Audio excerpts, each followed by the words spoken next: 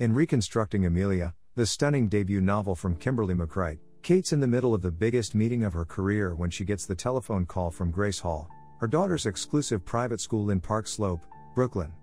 Amelia has been suspended, effective immediately, and Kate must come get her daughter, now. But Kate's stress over leaving work quickly turns to panic when she arrives at the school and finds it surrounded by police officers, fire trucks, and an ambulance. By then it's already too late for Amelia. And for Kate. An academic overachiever despondent over getting caught cheating has jumped to her death. At least that's the story Grace Hall tells Kate. And clouded as she is by her guilt and grief, it is the one she forces herself to believe. Until she gets an anonymous text, she didn't jump.